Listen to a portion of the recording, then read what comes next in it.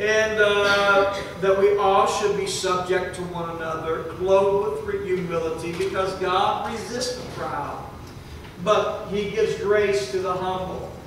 Now, I know that we don't have a lot of young people here. We have young, middle-aged, and we have a variety of ages here this evening. And so God really is addressing all of us. Let me just say, for all the young and younger people, God is not looking for your talent and your ability. God is looking for your humility. As crazy as that may seem, God is looking for your humility. Do you remember that God was bringing His people out of bondage, and it was a process for the leader to get where he needed to be to bring them out? Maybe that's why they were there, Brother Doug, a little bit longer. Maybe some of it was that God was working on the leader. Because he had a little bit of a problem because he was raised in Pharaoh's home. And maybe there was a sense of entitlement in some ways, even though I believe that he was a God-fearing and God-honoring. But he tried to do things his own way and take things into his own hands. We have to agree with that. And so he fled because Moses was concerned for his life. And there he is. He's taking care of his father-in-law's sheep. And God speaks to him through the burning bush that is not being consumed. And so I find something interesting, Brother Justin, about this man, because when God begins to speak to him, he immediately takes a very humble position. He said, I can't because I stutter. Very humble, I can't do it. And God just said to Moses, He said, I don't care about your inadequacies. I don't care about your flaws. I don't need your abilities, and I don't need your talents. All I need for you is to humble yourself before me and to obey what I have to say and lead my people. Wow, what a life lesson for us. God doesn't need anything. He doesn't need our excuses or our inadequacies. We know them very well, don't we?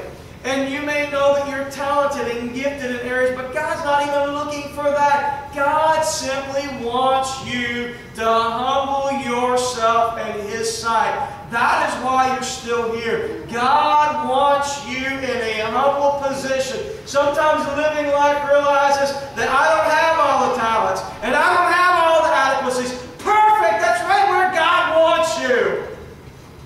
Nice and humble. Because God wants you to say something and do something because you're submissive to Him. You know, the world may want a Mariah Carey or a Celine Dion to sing, but I believe in the ears of God that when a saint of God is humbled before Him and they begin to sing the words of Amazing Grace, it has a sweeter, more worshipful sound than any other voice. It's often been said that God doesn't call the equipped, but He equips those that He calls. Peter said to humble yourself under the mighty hand of God, and that He would exalt you in due time.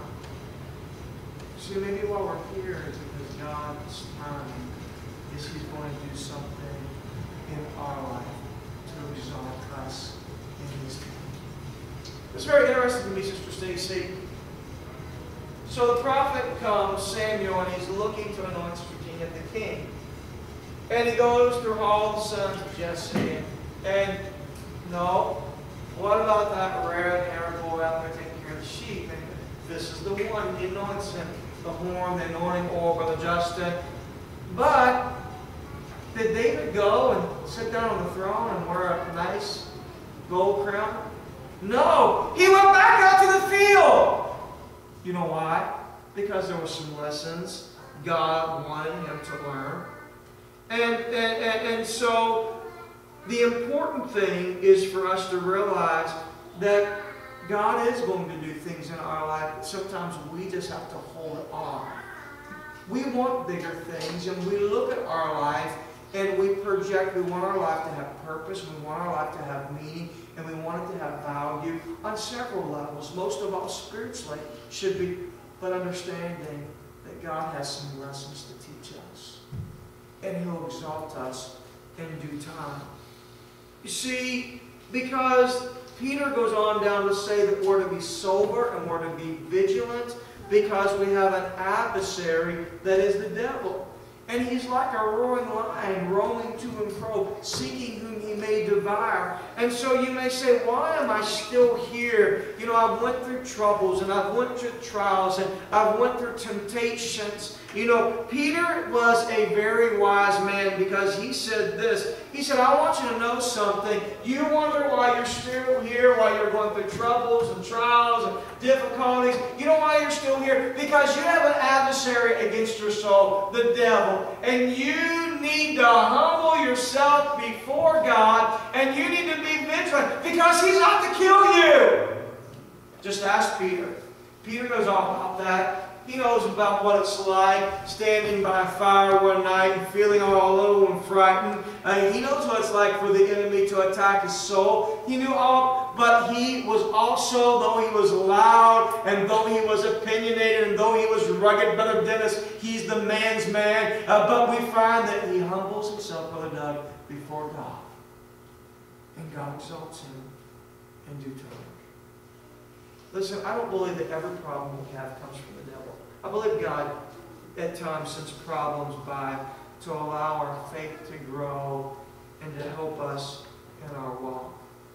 But the enemy certainly is after us. What's it like when we have the best services in the world? I mean, you feel like you're floating on a cloud now when you leave the church. What's it like when the Holy Ghost is just, do you hardly get out of the parking lot? The devil is trying to cause chaos in your vehicle. He hates you to be victorious. He's working against you. The question you're asking is, why are you still here? Maybe you think, man, I should be dead. The devil should have already devoured me. But you know what? That's what the devil wants. But that's not what God wants. God has a purpose. And God has a plan. And God is up to something in our life. Know that because we are saved, Satan is never going to give up working hard on us. And when we get filled with the Holy Ghost with evidence of speaking out of tongues, that makes the devil mad. He's going to fight even harder. I believe that one of the things he's done in our church, not our church alone, but the church in general, he's made us so complacent. The church world has become such a place that we say, come as you are. Yes, come as you are. But the church world has become a place where we say, worship as you are. And as you are. And feel good. And then edify you. That's a lie from the devil. He's already devoured. He has them.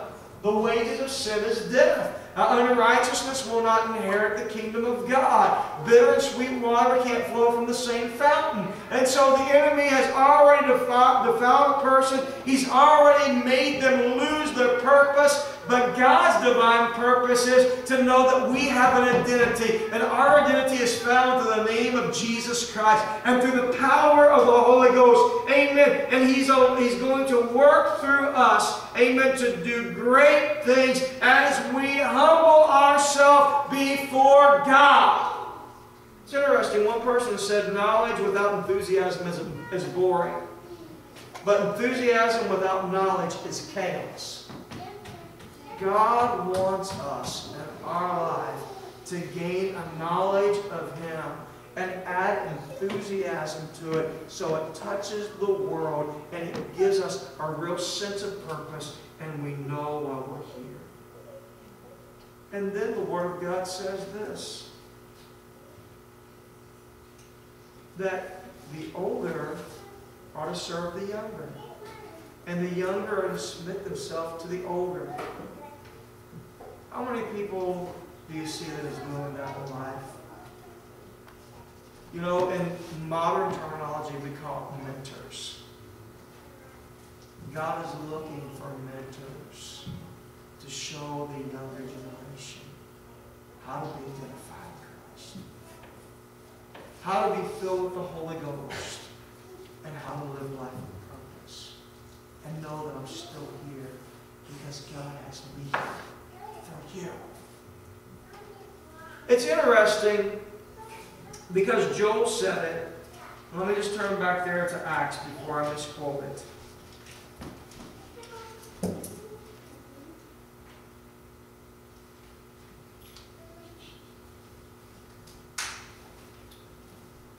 In Acts chapter number 2, verse number 17, the Bible says, "And it shall come to pass in the last days, I will pour out my Spirit upon all flesh, and your sons and your daughters will prophesy, and your young men shall see visions, and your old men shall dream dreams." Do you know what? God wants the younger generation to have visions of what they can do for them. But God also wants an older generation, while we are still here, is that we can have a dream of mentoring and helping the younger generation see their vision fulfilled. Isn't it interesting when you look at the Word of God? In the New Testament, there are two ladies who are visited by an angel, and they're told that they're going to have a baby. One of them is who? Elizabeth. She's the first one. Let's talk about her for a moment, Brother Eli. She's an older lady. She's not some young whippersnapper. She's an older lady. Her husband, Zacharias, he is a man who, she's seen great things done. She's seen miracles. She's not a foreigner to the temple and the things of God. She's seen prayer answered. And so God uses a miracle in this older lady's life that you're going to have a child. She never had a child before. Who's the other lady? Mary. How about her? She pretty old? No. Oh, she pretty wise and been around, seen a lot? No. But likewise, both of those lives had purpose. Younger and older. And so what did Mary do as she's pregnant? She went off to visit Elizabeth. And I'm sure they had some good conversations together, because Elizabeth had humbled herself under the hand of God. And then she begins to give her wisdom and her knowledge and what she knows about the things of God to this young Mary. And yes, Mary's excited and Mary's pondering all these things in her heart. But she's still young and she doesn't have the experience that Elizabeth has. But thank God there was a woman named Elizabeth that had been identified and lived life with purpose, and God still had a plan for her. Listen, every one of us here, God has a plan for us, young and old alike. When Jesus went to the Garden of Gethsemane, he was looking for the youngest to the oldest disciple to join him in prayer. He was going to war in prayer.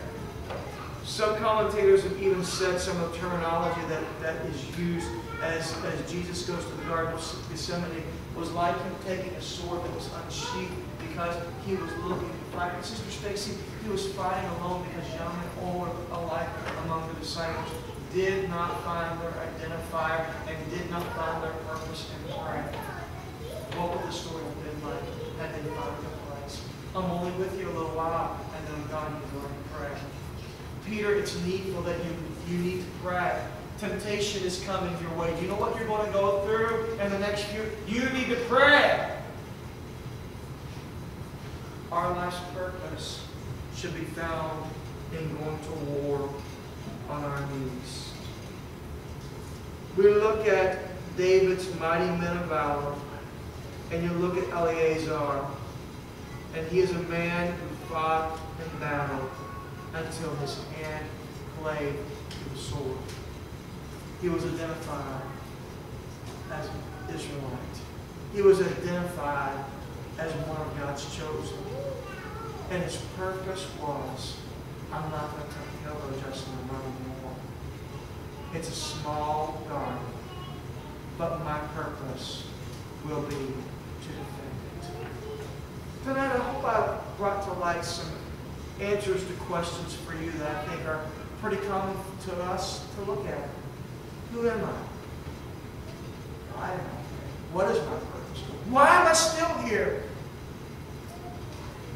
Because God wants to use you. No man is an owl, no man is to himself. I want us to do something tonight. I wonder this evening if you could just bow your head. And maybe you think sometimes about your past, realize that God has changed your name and gave you your identity. If you're not filled with the Holy Ghost tonight, I want you to make a commitment to God that you're going to pray and seek His face to be filled with the Holy Ghost with evidence of speaking in other tongues. If you've not spoken tongues in a while, make a commitment to God. God, I'm going to practice life in the Spirit. And the third thing is this. Commit to humbling yourself and letting your life be used to mentor someone younger than you. Maybe they're not younger physically, but maybe they're just younger spiritually in faith. God, my life's purpose will be identified in mentoring others. Take a few moments right where you are just to bow your head and to commit to God and pray.